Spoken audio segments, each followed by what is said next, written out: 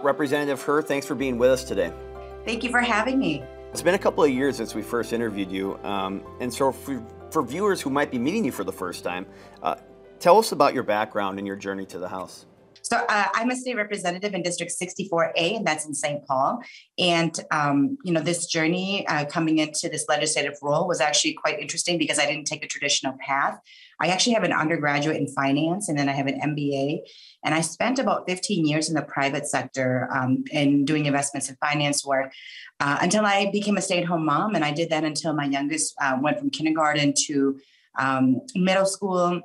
And it was at that time that I realized that the work that I had to do to ensure that my children had access to equitable education and opportunities, that I realized that the amount of work it took me to provide that for them, that I had to do that for all children. And that every child, regardless of if their parents had language barriers or if they, were from low income communities or they were working multiple jobs, that they weren't able to be there for their children, I felt like I needed to be that voice for those kiddos. And so I ran for office specifically for that reason. And so my background is very different. I did do policy work for a number of years before I did run for office. And so it was kind of a good meeting of all of my life experience, along with the policy work that I had done to be in this legislative role. And tell us about 64A. Where is that in this part of the state, and what are some of the issues that are important to the folks there? Sure. So 64A is such an amazing district. I think every state rep thinks that their district is amazing. I have to say mine is really wonderful. I am right in St. Paul. We would be considered south of I-94, and I represent the neighborhoods of Crocus Hill, Matt Groveland, Lexham, Merriam Park, Shadows Falls, Lenoir Park, and Union Park districts, which lead then all the way up to the Tacoma Avenue, which is right by the state fairgrounds. Okay, and what sort of issues are important to the constituents there? The issues that are important to my constituents. So my constituents are very engaged and very knowledgeable. And we also know in our district that though we all face challenges and that many of us still need resources and access to information or to tools that are out there, we also know that we are doing much, much better than many Minnesotans are doing. And so my district really empowers me to fight for housing, specifically affordable housing and deeply affordable housing. They really help ask me to fight for on the front of closing the achievement gap.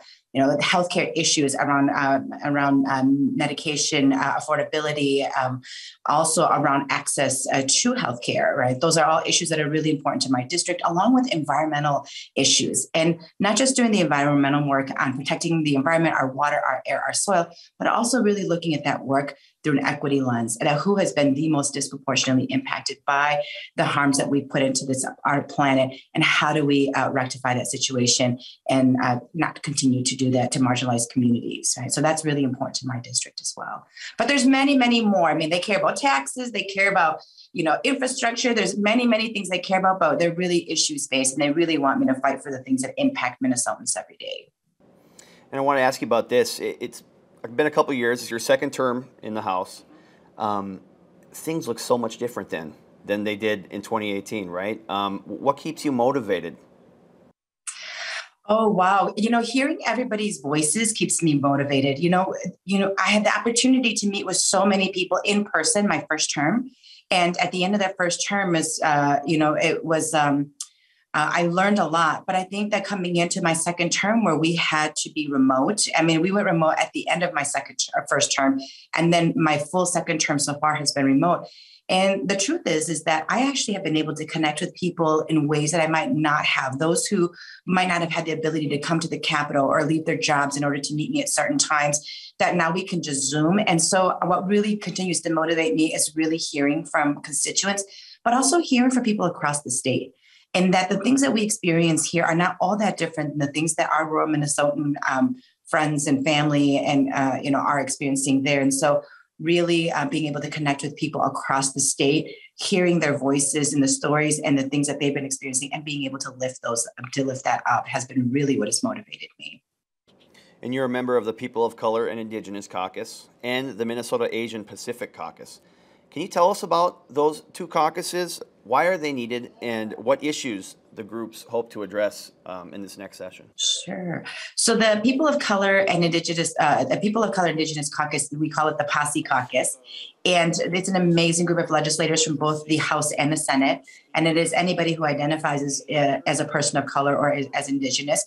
And we have more of those than we've ever had. I think we're at 19. Don't quote me on the number, but it's a big number now. And we work on issues that we think that really impact our communities. And we also, support each other across communities, right? I think that a lot of times we are sort of taught to fight each other for resources. And the truth is there's enough for all of us. And so we lift up issues that impact marginalized communities, but we also fight for the resources that they want, because traditionally, many organizations that represent these communities or initiatives that support the issues impacting these communities have not always had the visibility at the state capitol. So our goal is to really ensure that happens. But also, in the Minnesota Asian Pacific Caucus, Minnesota has a very unique Asian population, and this is why disaggregation of data matters. But we have a large Southeast Asian population in addition to, all of our other East Asians and South Asians.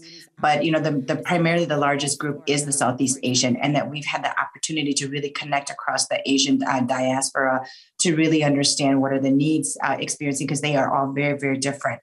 And so our newer immigrants from the Southeast Asian community is very different than our East Asian and South Asians. And so it has been really rewarding to just be able to connect with the different communities to say, what are the different issues that we need to lift up at the state capitol? And you have several committee assignments, housing, judiciary, and both tax committees.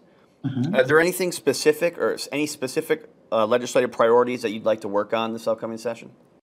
Absolutely. So I fight really hard for tenant protection bills, and also I'm really supporting affordable housing.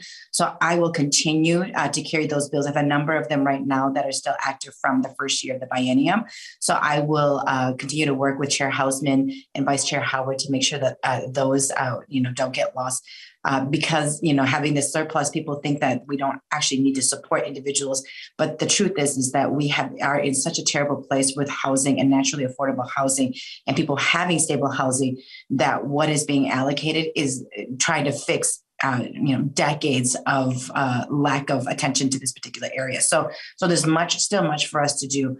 I'm also very, very focused on really looking at what does this surplus mean and what should we be doing with the surplus, and especially the funds that are coming from the federal government.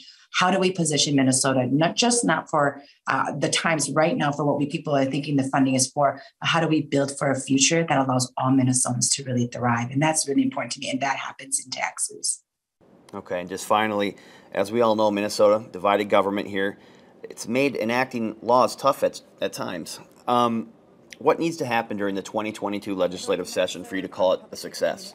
Well, for us to be able to get for every committee to have their omnibus bill passed, but I would say specifically, we didn't have a bonding bill last year, and I think that that's really important, especially because there's so much federal funds coming to help with our infrastructure, but also that, we need to invest in Minnesota. We need to invest in roads and bridges and buildings and facilities in which people use. I have a bill for Keystone, which provides, food security for families, that we've actually seen a huge increase in just this last fall, a 50% increase in the number of people coming to food shelves. And so I think that it's really important for us to invest in the infrastructure that people need in order for them to have food stability and transportation stability and housing stability and all of the different ways in which people's lives intersect. We have to invest in that now. So that's what I would see as a success, is a bonding bill that is passed, but that every committee has their omnibus bill passed as well.